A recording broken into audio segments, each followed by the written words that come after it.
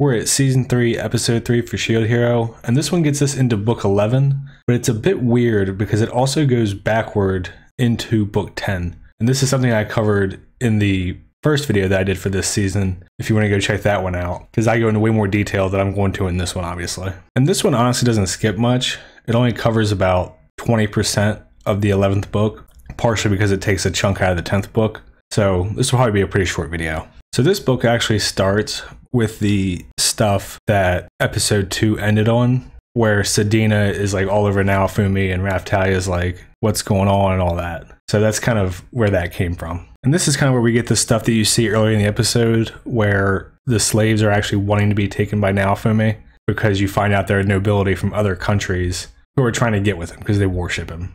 But it's just funny because you can see here this little thing where a girl gets mad and says, why is that woman okay, but I'm not? And Naofumi says, you're not the kind of slave that I prefer, that's all. And the girl goes, sorry, I'm not a cute little girl. And she starts crying. And this is when Naofumi gets pissed off about it. And we also find out here that Sedina is 23. Not that it really matters that much, but it does come up here. Because Naofumi thinks she's lying, and Raphtalia says, my parents told me her age at the time, so that would be about right. And at this point, Naofumi's getting pissed off because all the female slaves are asking to be taken by him. So this little girl he yells at and tells her that if she doesn't tell him who's behind it, he's going to destroy the country that she came from.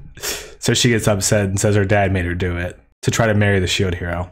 And then he kind of lectures her about her needing to make her own decisions and not doing everything for her family, like getting married off to a grown man. So Raphtalia is getting like exasperated by this point. The slaver is always impressed with him and his kind of business instincts. But Raphtalia has a line in here where she says, there's no way Mr. Naofumi would be seduced so easily. It would save me a lot of trouble if it were that simple. Which is a pretty funny line. I'm surprised they didn't keep it in. And they shared this super briefly, but there's these Therianthropes called Lumos, which are pretty much like mole people. And they have one in their village named Emiya, and they find her uncle here. So Naofumi does take her. And the show, they just show him hugging for like half a second.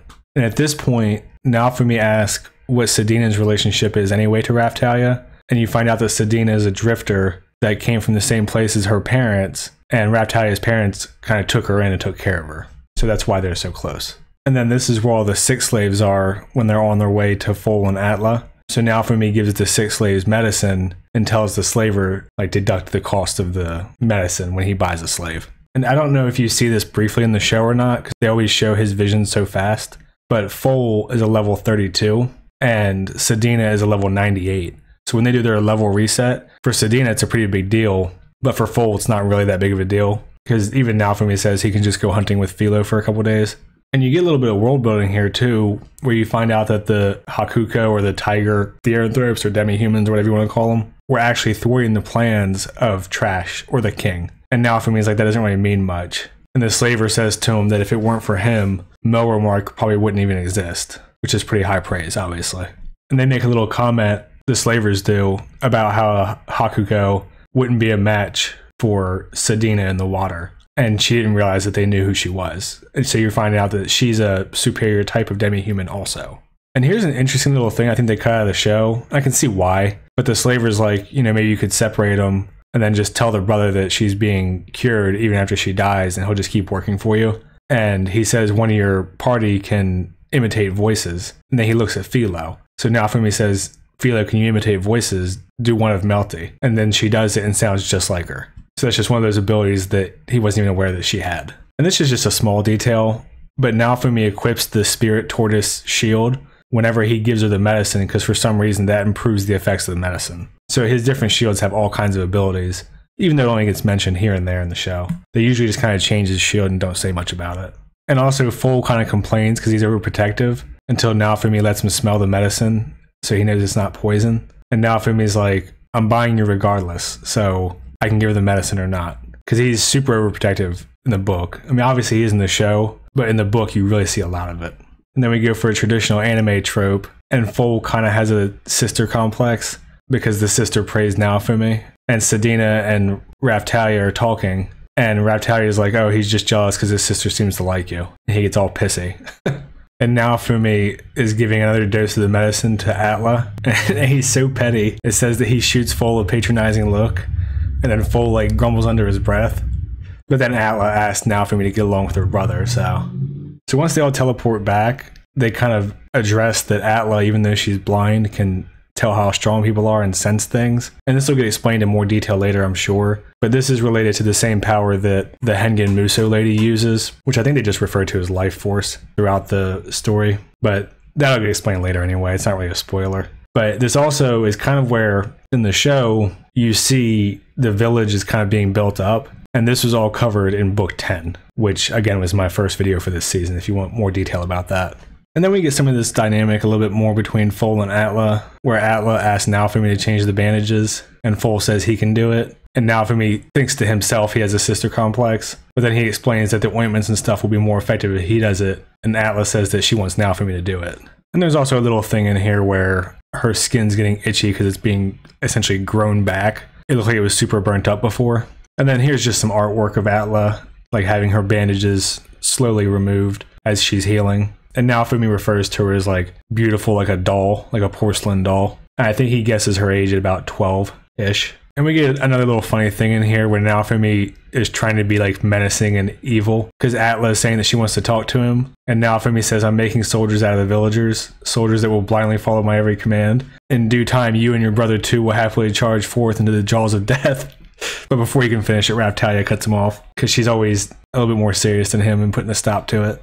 And this is where you get the scene of Atla being able to stand up and Foal's like tearing up because she can actually walk back to their place now after talking to Naofumi. And this is also kind of where you get like the dynamic between them, where Atla's throwing a tantrum because she wants to be with Naofumi and Foal's being jealous, and then Sedina is flirting with him, and Naofumi's like, go away, like go help the other slaves and go to bed.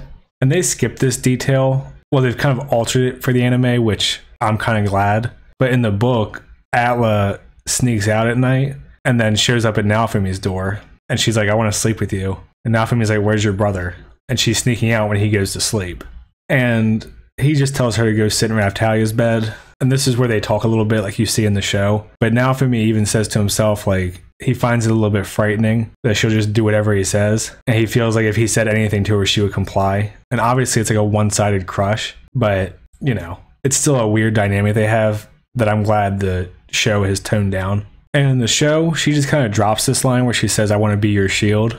And Naofumi seems like amused. But in the book, it's more of a conversation where she's like, you know, you're protecting everyone. You're raising all the villagers. They're kind of like chicks under your wing looking to leave their nest and that sort of thing. And Naofumi's thinking to himself that he doesn't mind defending Raphtalia and Philo and Melty and the queen because he cares about them. So it doesn't really seem like a big deal to him. So she dozes off and Naofumi takes her back to her and Foal's room. And Naofumi's like, you need to stop letting her slip out. She just showed up at my door saying she wants to sleep with me. And Foal freaks out. He's like, she what? That means Atla. No. And he's like super upset. And then Naofumi's upset because he's like, you think I'd do that? And then Foal obviously is like, oh, you mean she's not attractive? And then Naofumi says, you're being difficult. I don't have any interest in romance. And Foal calls Naofumi a liar. He's like, Nadia was hanging all over you and you're just surrounded by women everywhere. And then Naofumi gets frustrated because he's like, I can't deny any of that stuff. And then he says, they could all be men. It doesn't matter to me. And Foal's like, oh no, what are you saying? And then Foal turns pale and starts backing away. And Naofumi's like, oh, I'm sure he thinks I'm gay now. And then Foal goes, I'm not into that kind of thing. Get away from me. And Naofumi goes, neither am I. And then he's kind of thinking to himself, like, how annoying he is. And that's sort of where this one ends off. You can see they kept pretty much everything because they didn't cover very much, which is nice because that's how the first season was. But I'm assuming we're going to get some pretty big jumps here in the next couple episodes. And they did have that little scene with Trash, and he looks at Atla and you can tell he's upset. And that will all get explained probably episode 4, I'm guessing. So I'll leave that for the next one. All right, if you're still here, like and subscribe and all that shit. See ya. Thanks.